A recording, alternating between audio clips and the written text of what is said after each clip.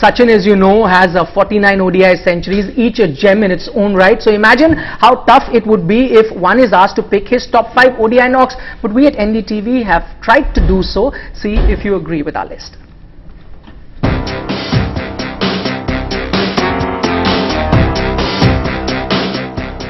The countdown begins with the time when the master announced his arrival in one-day cricket.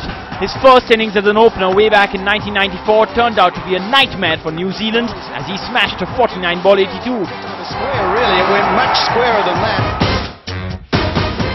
Our unforgettable moment number 9 are the rivalries Sachin had, when the pigeon told Sachin how to fly, or when Sachin taught Bretley how to be lethal.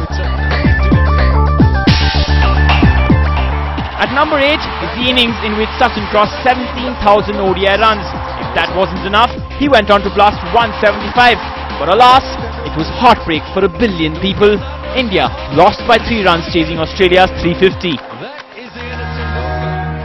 At number 7 is how the then 26-year-old Sachin coped with the passing away of his father, Professor Ramesh Tendulkar. Sachin attended the final rituals but returned for an emotional 141 of 101 balls against Kenya, one that he dedicated to his father. At number 6 are the 2 innings that gave India its first one-day series win in Australia. Sachin's 117 not out and 91 in the CB series finals left Australia and Adam Gilchrist wondering what they should do with him. At number 5 is the April Fool's Day in 1998 when Sachin fooled the Aussies in Kochi. Australia had India on the mat, but Sachin juggled his way to a 5-4 and Australia went from 203 for 3 to 268 all out. Sachin's demolition act of Shoaib Akhtar and Pakistan in 2003 is at number 4. Sachin may have missed the century in Centurion in his 98, but it is more than enough to take India to the semi-finals of the World Cup. That's how he reacts to it. At number 3 are the 2 desert storms that hit Australia in Sharjah.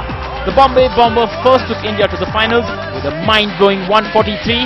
Then, in the finals, he scored 134. Shane Warne later joked he had nightmares of Sachin. It took close to 3,000 one-dayers for one man to cross the 200-run barrier. For that, Sachin Tendulkar's record-breaking 200 versus South Africa in Gwalior is our number 2. It prompted the original Little Master to bow to a man 24 years younger to him. But who wouldn't?